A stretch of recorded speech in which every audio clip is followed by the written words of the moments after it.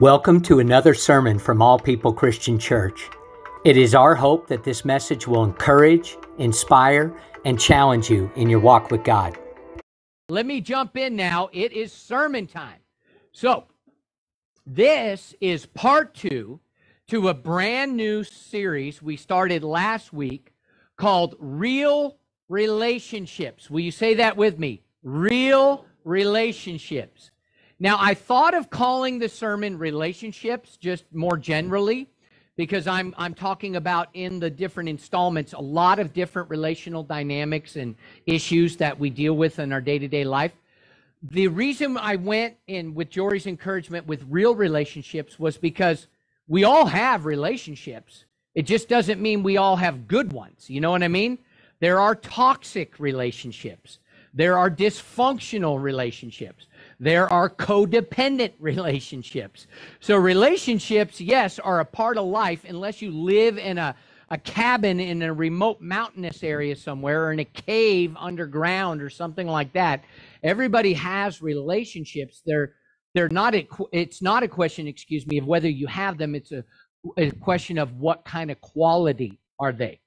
Well, one of the things I have found that our world, the world around us, the one you see every day on social media, not just in the Western United States, but all over the world in just about every culture, the one thing people are looking for more than ever before is real relationships, authentic, genuine ones. Not the shallow ones where you only show a certain side of yourself on social media. I mean, how many of you put your worst, ugliest pictures up on your profile on social media? You don't. You know what I mean? At least I don't, you know. I'll pick 5 out of the 5 you took and say, I look good in that one. I'll put that one up there, you know, or whatever it may be, you know. So we tend to follow each other, and then we can more easily cancel each other. We can do all this stuff that's very surfacey, and it's no wonder we live in the most insecure day and age that we've ever lived in. Because people, from the breakup that starts in their home to then the breakups that they experience all through their teenage years and on into adult life, it's like no wonder we have so little security and we're trying so hard to get people to like us at all costs. But when you have real relationships, you can be your true self, good and bad. You can make mistakes, and you don't have to wonder and worry, are you going to get canceled that day? So I want to talk about that because last week we talked about how if you cannot ever be honest with someone when the need calls for it, or for them to ever be honest with you when the need calls for it, then you don't yet have a real relationship. You know, if I'm trying to sell a stranger something, I'm only going to find things to compliment them about. I will not, on the other hand, criticize them. I will not sit there and go like, you know, and by the way, I think you could try a different shirt with those pants. It'd look better, you know. I mean, I'm not going to be honest like that, right? Because we don't have the established trust yet in our relationship. I want to keep it more positive, more on the surface at that point. But if you can't be honest or have someone be honest with you, it's not real. Well, this is another one. Are you tough enough? Anybody ever heard that old song? Are you tough enough? You have to be really old. You know, it's like from the 80s. So most of you weren't even born then. But how many of you have ever heard a term like that? Are you tough enough? Like at your gym or your CrossFit training session or something like that. Bella was telling me that in Battle Mountain, that was the slogan for your city, right? Are you tough enough, right? Well, I'm asking this question for this reason as I just give you some introductory thoughts. I'm asking you this.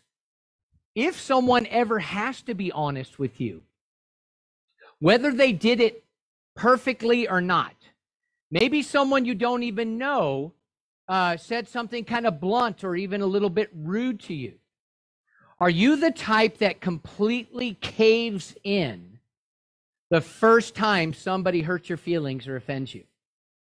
Because if you are, life is going to be tough. Because I promise you this, you will be hurt and you will be offended. And if you just literally fall to pieces, then that's something you need to cry out to God to help you with. Amen? You know, our cancel culture today has lied to us and told us something that just isn't true. It says that we are not to tolerate anyone who ever offends us. Now, the only way for that to work is to keep all your relationships shallow so that when somebody does finally offend you, you can just quickly cancel them, right? But that is an incredibly lonely way to go through this life, because then you have no security in any of your relationships. Why is it we always say things like family? Can't live with them, can't live without them, right? Because family, I always say, you can't fire. You know, if you have a sibling that drives you crazy, or your parents drive you crazy, or I guarantee you kids drive your parents crazy, well, they're still yours. You can't get rid of them. You know what I mean? You still got to invite them to Thanksgiving dinner. It's just what you have to do. So that's why people will often mistreat the people closest to them the most, because they have the most security in them and they don't feel confident to be truthful out there. So then they kind of dump it out on the people that are closest to them. Now, that's an unhealthy way to live it out, but it does prove the point that when we feel secure, we feel the liberty to be ourselves. Amen? Even if it's the ugly self. And here's another one. And this got mistyped, and that's my fault. I apologize. But it's supposed to say, culture today is telling us we have a right not to be offended. So that's another lie. Not only does it say, so again, don't write it literally there. Add the not to. That's a key difference there. Not only does it say that if someone does offend you, that's an unpardonable sin and you should get rid of them immediately, or quit that job, or leave that marriage, or cancel that friendship, or whatever it takes, right? But it also says, which is a lie as well, that somehow you have a God-given right to not be offended. So if you are a certain type of person, or you believe a certain something, then I have to be so PC, I have to be so careful about everything I say that I could never commit the unpardonable sin, which is to make you uncomfortable. Well, you know what? Come on, man. Let's get in the real world here for a minute, can we? Because that is not the real world. The real world is incredibly uncomfortable. And I don't care how hard we work in the public school system or out in the, you know, the world of your workplace or something to protect everybody from ever getting their feelings hurt, but it's still going to happen. And if you're wondering, why are there so many hate groups rising up? It's because they've got no other outlet to express that ugliness. I mean, they know they'll get fired at work, so they're going to join a club where they can just hate, you know, and get it out there. I'm not saying that hate is good or that we should just spread it wherever we can. I'm just saying you can't control sin nature, okay? People are going to get hurt, and they're going to hurt, and I'm not saying that we should encourage it, that we should promote it. I'm just saying that we, as God's followers, as Christ followers, need to know how to endure it. Amen? That's what I'm saying here, is that Jesus, say Jesus, not me, by the way, not Pastor Bret or somebody else. He not only forewarned you, he promised you. Now, these are not promises that people put into needlepoint or something and hang on their walls, because they're not the fun promises. But he promised that you would be criticized, even unfairly, by the way. Promised it. How many love being criticized, picked apart, and told? I mean, come on, you know, nobody does. He also said you'd even be mocked. Like, oh, you Christian, whatever. Or, oh, you're one of them, or, you know, oh, you're a conservative, you're a liberal, you're a what, you're a this, you're a that. You know, I mean, somebody will always mock you for something. They'll mock your height, your weight, your race, your whatever it may be, your age. We will always find something to mock people about. That's just what people do, right? Oh, and they'll slander you. Anybody here ever been slandered? I sure have, and it really hurts. I have been lied about and told horrible things to other people behind my back that sometimes weren't even true, and it really hurt. I've also been misjudged. Anybody here ever been misjudged? You were trying to do the right thing and someone took it the wrong way and actually got offended I mean, even worse, they got offended by the nice thing you tried to do. It's really discouraging, isn't it? Well, welcome to Jesus' world, because every single one of those happened to him countless times. That's why I put betrayed. Oh, you think you're the first one to have been turned on? Did you ever have one of your 12 disciples sell you out to be killed, to be murdered and tortured? I doubt it. That's why I had to put etc., because it goes on and on and on. Amen? So that's the truth, guys. The truth is, not only will those happen, Jesus promised they would happen. So he never said, like culture has, that you have a right to never be criticized, Jeremy. You have a right, Anthony, to never be slandered. You have a right, Dan, to never be misjudged. Everybody should know, Bella, what your heart was in that matter, and you should never be betrayed. Jesus never said that. He never said you had a right for these things to not happen, nor that you could keep them from happening by just canceling everybody and living in a silo somewhere. So that's why we need tougher skin than what the world is teaching us to have nowadays. I am personally convinced, I could be wrong. I can't prove it scientifically, but I'll bet you somebody could, through enough survey and whatever. But I think we might live in the most hypersensitive generation in all of recorded human history. I mean, it's unbelievable. You don't even have to try to offend anybody anymore. You can just breathe and you will offend them. I mean, amen, Dan? Come on, man. You and I are old enough to remember the difference, between what it is now and what it was before. And it wasn't perfect before, by the way. I'm just saying one thing that has only increased over time is the level of hypersensitivity by which we live. So, we need to do what Jesus said, and that's be able to take some slaps. Let me explain. Let's go to our text today in Matthew chapter 5, and let's read what Jesus said about this. You think 2,000 years ago Jesus didn't see this coming? He saw it coming, and it was going on then. He said, you've heard the law that says the punishment must match the injury, right? That was in the Mosaic law, right? It said an eye for an eye and a tooth for a tooth, which ironically, by the way, was meant to keep you from over-punishing somebody. This wasn't meant to be like you had an excuse to kill somebody, right? But then check this out. He goes, but I say, but I say. Yeah, Jesus went on to interpret. Do not resist an evil person. What? Wait, evil people need to be kept as far from you as possible because you're so fragile. We can't let you be hurt. How dare you get a little cutsy or a bruisey? Mama may not be there to kiss it and make your boo-boo better. Okay? He said, no, don't resist them. Don't be afraid of them. If someone slaps you on the right cheek, well, you ought to slap them back, dang it. No, he goes, you know what? Man up, woman up. Offer the other one. If they misjudge you, criticize you, and slander you on the internet, you should write the meanest response. I mean, get back at them, Lisa. No. Turn the other cheek.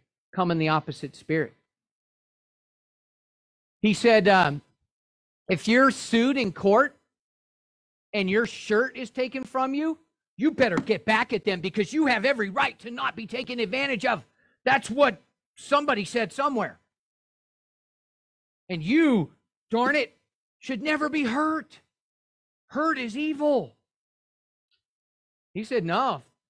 If they take from you, they borrow your phone and abuse it, they, use your car and don't fill it up with gas, whatever, offer to give it to them again. Now, I'm not saying be irresponsible. The balance to all this, the full context is Jesus did not say become a person who loves and signs up for abuse anywhere you can. That's not what he said. If I lend you my phone and you mess it up, I'm not lending you my phone again. Okay? That's just going to be something we understand. Okay? But I'm not going to now cancel you and never do anything nice for you again. Do you understand? There's a difference. So, if a soldier or authority figure, how dare that police officer ask me to step aside? I have rights. Well, yeah. whatever. If a soldier demands that you carry his gear for miles, you know what? Offer to carry it for 2. Give to those who ask. What?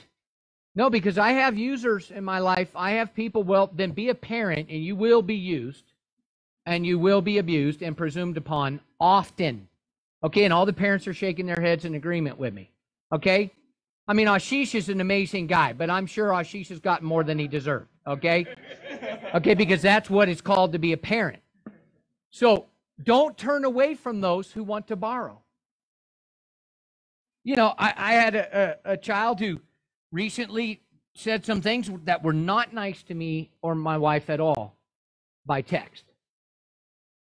And I could have just written back and gone, how dare you, ungrateful little, you know what, you know, blah, blah, blah. And I didn't. We just prayed for her.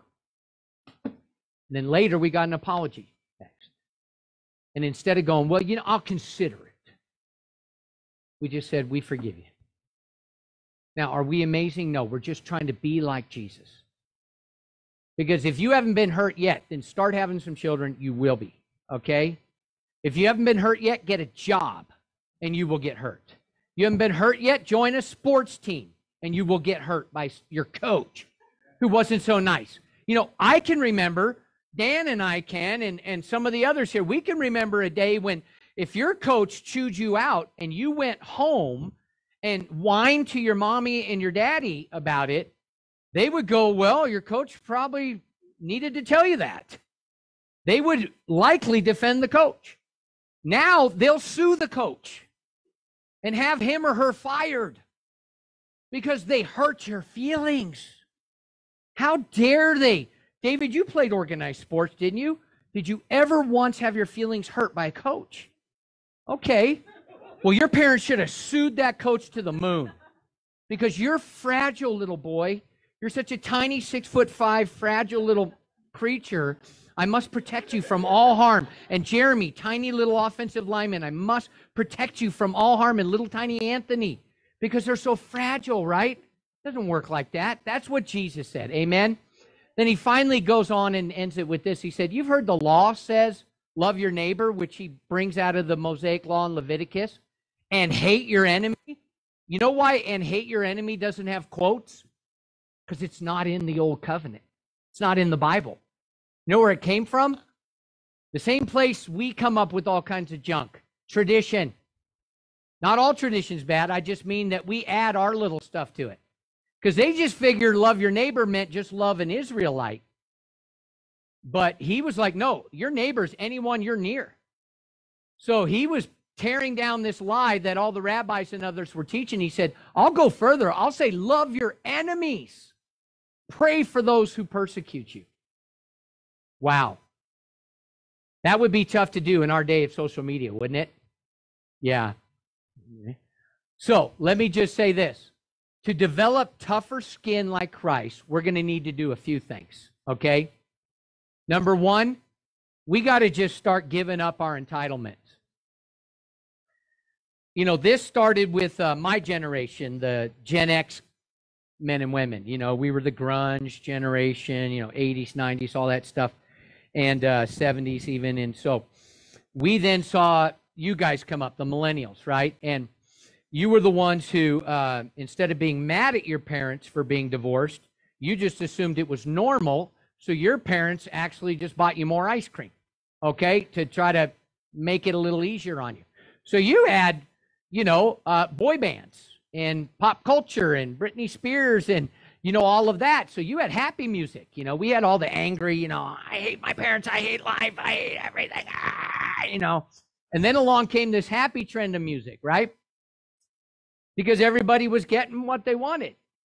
And then all of a sudden, millennials started getting jobs, and these older CEOs were like, why is that new staff person calling me by my first name? I'm the CEO of the company. Or why are they walking into my office and telling me what they think we should do better? They just started working here last week. Well, they just thought, that's what I did with mom and dad. That's what I did with, you know. So now, you know, it's more the normal. So my generation would complain about yours and say, oh, they're so entitled, you know, whatever. Well, we're the ones who made you that way, okay? So Look, if you want, to blame it on somebody, blame it on me or blame it on my parents, which is always easy to do. Just blame everything on the generation before you. But either way, we've got to give up our entitlements. Because the truth is Jesus said, to follow me, you have to give up everything. Not just entitlements, but everything. And when I say this, I'm going to go back through the verse and show you what Jesus was talking about. This means our entitlement to things like revenge. Oh, we live in a day and age of social justice. And I'm all for social justice, by the way. It's just that you won't always get it. Okay, that's a fact. Now, it doesn't mean you shouldn't fight for it, strive for it, believe God for it, and practice it. It just means it won't always happen. So when it doesn't happen, we got to deal with it. Jesus said, I say don't resist an evil, racist, hateful person if they want to come to your church.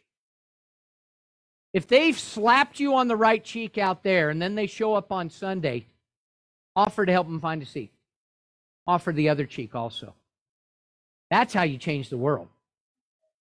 Martin Luther King, who followed Gandhi's example and others, they figured it out. They realized that if you just hate your enemies, you won't get anywhere. But if you actually love those who are horrible to you, you will show their evil even greater. And then what you're shooting for and working for will ultimately be accomplished. Amen? Not only that, but we got to give up our entitlement to justice. And I don't mean now just social justice. I mean personal justice. Like, how many of you have ever in your life been treated unfairly? Okay, the rest of you haven't thought enough about it because you have, okay? Yeah. The reality is you have been. You probably were this week even. Well, you won't always be treated fairly, and you won't always get an apology from someone you deserve to. I have people that I have forgiven time and again who not only haven't apologized to me, worse, they don't even think they need to. That hurts even more, which is why I tell people when we teach at Victory Day about forgiveness, I tell them this. I say, please don't go to someone and tell them something like, Dan, I just want you to know I forgive you for all those horrible things you did to me, man. Because you know what Dan will say? Dan will go, what horrible things? Yeah. And now I'm going to be hurt again. So I just set myself up. So don't do it. Just do what Jesus said. If you're sued in court and your shirt's taken from you, just go, you know what? It's a stupid shirt. Just give them your coat too. Then you're free. It's like they always say, if you don't forgive, it's like drinking poison and thinking it will hurt the other person. So if you want to be free, don't get an apology from everyone who owes you one. Just forgive them first. Amen? We also need freedom from our entitlement to be treated with consideration. My wife will tell you one of my biggest struggles in life, Lisa, is poor customer service. I have such a hard time with it. Because I'm like, I am here at your restaurant or your coffee shop buying your products from my hard-earned money, and you're so rude to me. Like, did no one train you? What's going on here? But man, we have as much bad customer service now as we've ever had. It doesn't mean we have it all. We've got some people in here who work in the service industry, and they do amazing. And that's what a Christian, by the way, should do. You should be the best server at your restaurant, at your coffee shop. You should be the one who always leads by example. Now, the thing is, though, is you won't always get it, and you won't always be treated considerately. You will go to the gym through the double doors, and you will open the first one for someone. They'll walk through. You'll go the next one, and they'll shut it behind them. And you'll think, oh, how dare they? I opened the door for them. I am entitled to be treated with much greater consideration. No, you're not. Was what they did wrong? Yeah, it was rude. Totally inconsiderate. But welcome to the real world. If that's going to ruin your day, man, you are too fragile. You've got to toughen up. Amen? That's why Jesus said, look, if a soldier demands that you carry his gear for a mile, see, he was talking about the Roman rulers that were lording themselves over them. You know, in the day and age when Jesus lived, a Roman soldier could just come up to you and go, hey, man, drop what you're doing. I need help right now. It would be like if you had police officers who weren't there to protect and serve. They were there to boss and dominate. And they could do it, and you had nothing to say about it. I mean, if you didn't do it, you were going to get their wrath and their punishment. But you would do it, and you'd be like, oh, Lord, I just pray, tear down this awful Roman Empire. I hate these guys. They're just so evil. They're terrible. He's like, you know what? Just go, sure, I'll do it. In fact, I'll go extra if you need me to. Man, you do that, you're free. Amen? When you decide you can't be offended anymore because you're a dead person and dead people can't be offended, and Jesus said, you must die to yourself to follow me. Well, man, you are free. That's victory day right there. And then security. Did you know that of all the things that people want and need in life, security is the number one most universal need. They want to feel safe. But I'm going to alert you to some reality. You won't always feel safe in this world. Like Lisa said, the only person who will never, ever, ever break a promise to you is the only one capable, God. That's why Jesus said, give to those who ask, even the ones who didn't pay you back. And don't turn away from those who want to borrow. He knew when he said this, there would be people who forgot to pay you back. Well, you probably have at some point in your life too, and you want grace and mercy, so you got to give it. Amen? That leads to number 2. If you want to develop tougher skin like our Lord Jesus Christ, our example, then you've got to be the what? The bigger person. I don't mean get to the gym and lift weights. I mean in character. Amen? Okay? Here's what Jesus said. He said, you've heard that the law says, and he puts in quotes, love your neighbor, because that was true. And then they thought from the rabbinical teachings that somehow and hate your enemy was written in the code as well, and it wasn't. He said, but not only is that not true, but I'll go further and say, love your enemies and pray for those who persecute you. Has anyone ever been persecuted ever, like on social media even, for example? Well, if you're a celebrity, it happens all the time. I mean, I'm amazed at the stuff that I read online, which is why I don't read a lot of stuff online, okay, that I'm not personally searching for at a Wikipedia or something, right? It's because I saw a young man from a ministry that we're connected to, that sent out an article, a short article on leading by example as a husband. That sounds pretty biblical to me, don't you? You know, being a servant, leading by example, so that your kids have an example. Joe taught on this on Father's Day. I was just listening to it recently. It was awesome. And that country song was pretty cool, you know. And the people on there wrote the most hateful stuff I've ever seen. I thought they were going to write like, good article, thanks so much for the reminder. But the people who got offended were like single moms, Christian single moms. They were hurt and offended because he was talking about a husband leading. Now, I get it. I get that these women were let down by a man. The man may be a deadbeat dad, deadbeat husband. I get it. Totally get it. But I submit they were being a little bit oversensitive and hypercritical, because the guy's intent was not to hurt their feelings. Because they were like, well, sometimes you got to be a mom and a dad. You got to, and yeah, that's true. That is true. I mean, Dan taught on that on Father's Day when he was talking, because there were times that he was away and Lisa had to carry both roles, or being a single mom, one of the hardest jobs on planet Earth. Yes, that is all true. But that wasn't the intent of the guy, and they didn't need to freak out and write these really mean things that they were writing. I mean, it was just ugly stuff. You know what I mean? And I just thought, my goodness, that was sad. So pray for those who persecute you. We. Oh, that was weak. Okay. Say we. Okay.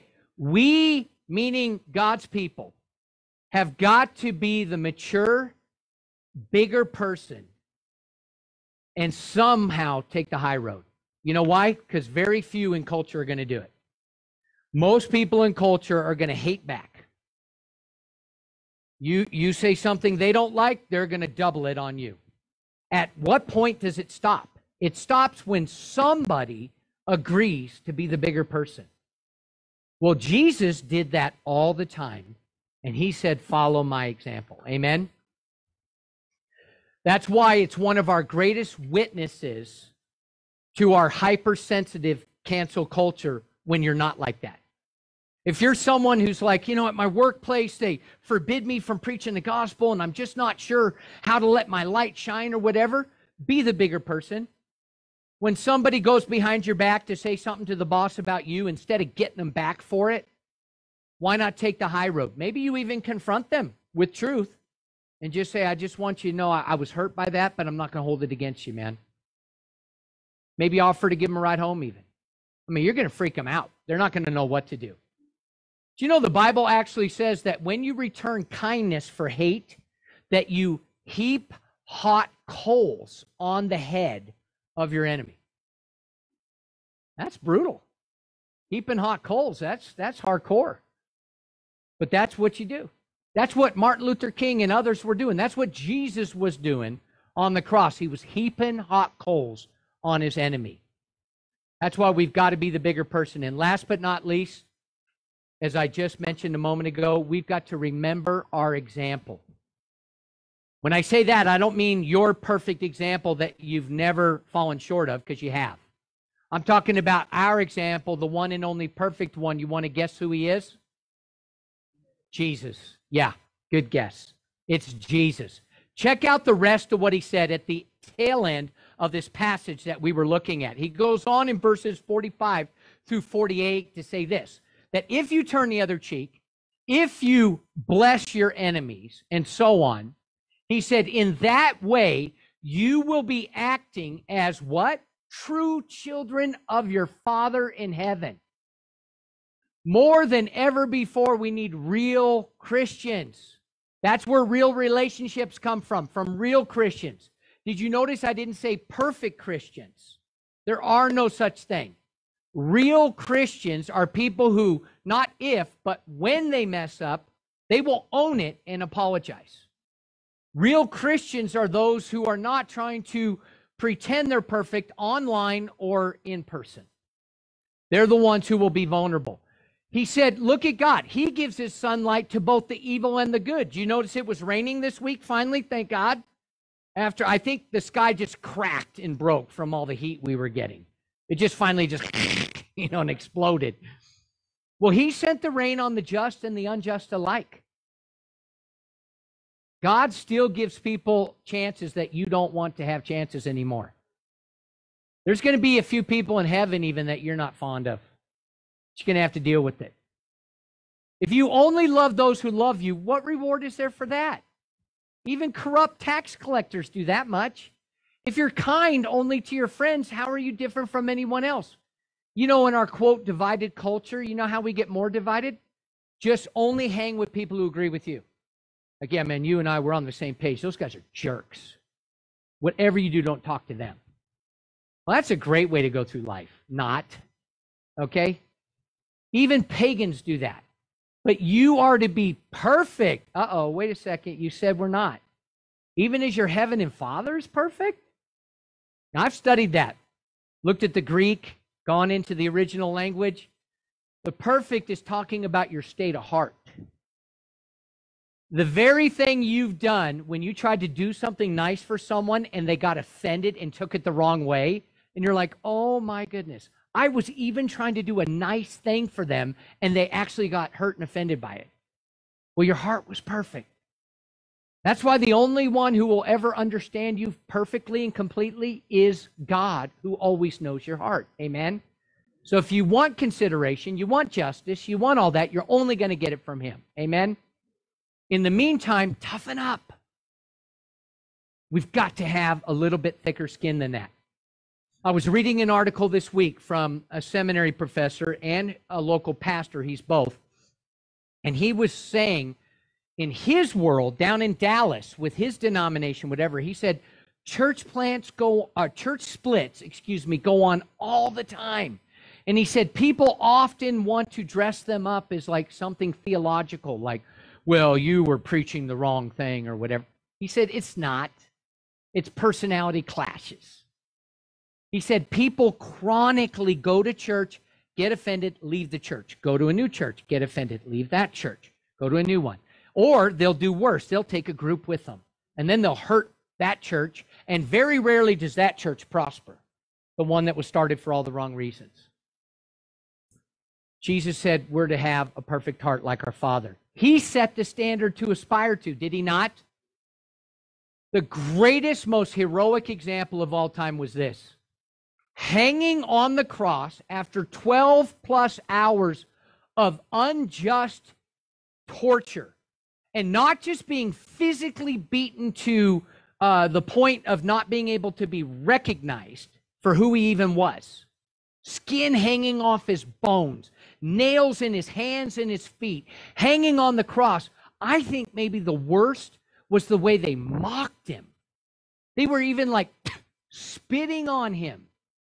And I spit on you earlier, by the way. Sorry about that. But spitting on him. They were then like putting a robe on him, going, oh, king, king. Even the big, nasty, 1-inch thick thorn crown they pounded into his skull was meant to mock him. I think that might have hurt the worst. Then they're sitting there while he's hanging. They're like, oh, if you're the Son of God, just come on off there then. Prove it. And while all of that was going on, I mean, you and I would have been like, wait till I get down off this cross. I rise from the grave. I'm telling you, I'm coming back. I'm burning the earth. I'm scorching this place. I'm talking all you are dead. I am going to wipe you out. Wait till I send my warring angels. I'm telling you, you're going to regret every second of this. I mean, you're just sitting there thinking that. And he goes, Father, forgive them. But you know what the power was in it? He said, for they what? They don't know what they're doing. You ever heard hurt people hurt people? You know that one? Someone tried to use that on me the wrong way recently, but nonetheless, people will hurt you because they're hurt, they're messed up. It's not personal always. I went to this one place, I got really bad customer service, and I thought, man, they just didn't like me. And then I read a review later, and they did the exact same thing to that guy, and I was like, okay, it's not personal. So we need to learn how to forgive as quickly and as often as needed. Amen? Become a professional forgiver and a professional apologizer. I told somebody once, I'm going to write a best-selling book on marriage. It's going to have 2 chapters. Chapter 1, learn how to apologize, often and well. Chapter 2, learn how to forgive, often and well. End. That's it. It's not a lot more than that. That's why at our resource table, for free, say free, best price in town. We have all the cards of this you could ever use. I keep a minimum of 1 in my Bible bag at all times. Sometimes I've even used one for a church member. I know that sounds crazy, right? And I have to say, in the name of Jesus Christ, I choose to forgive so-and-so for being so darn critical of me and giving me not the benefit of the doubt. I don't feel like forgiving so-and-so. Oops, I hit the button, sorry. I don't feel like forgiving them because emotionally you usually don't. That's why it's an act of your will. But I choose to do so out of obedience to who? Jesus Christ. I don't know how much he felt like it on the cross. And I choose to forgive by my will because the Lord, amen, say the Lord. The Lord wants me to, and I want to be more like Christ in every way. I understand that I forgive for Christ, not because so-and-so is even asking for it or may ever ask for it. And since I'm choosing to forgive, let's be honest here. See, we misunderstand this. We think forgive your enemies and all that means just sign up for endless abuse. That's not what it means. If you're in an abusive marriage and your husband is physically abusing you, get a restraining order, get out of that house, minimum get separated. If he won't repent and change, get divorced. That would be my pastoral counsel. You're like, wait a second, God hates you. No, there are exceptions here, okay? You understand what I'm saying? And I'm saying, since I'm choosing to forgive, I affirm that so-and-so did hurt me. I'm going to be honest about it. It really hurt, and he, she, whoever, guilty of hurting me. But through Christ, I choose to forgive them, him or her or whoever. In the name of Christ, I pray this prayer. And there's been times I was hurt so bad, so deep, I had to pray this card with that information for weeks. Until, not because theologically I hadn't forgiven them, but until my emotions caught up to my will. Do you ever notice you can forgive someone and still be mad at them? That ever happen? As in like every day? Yeah.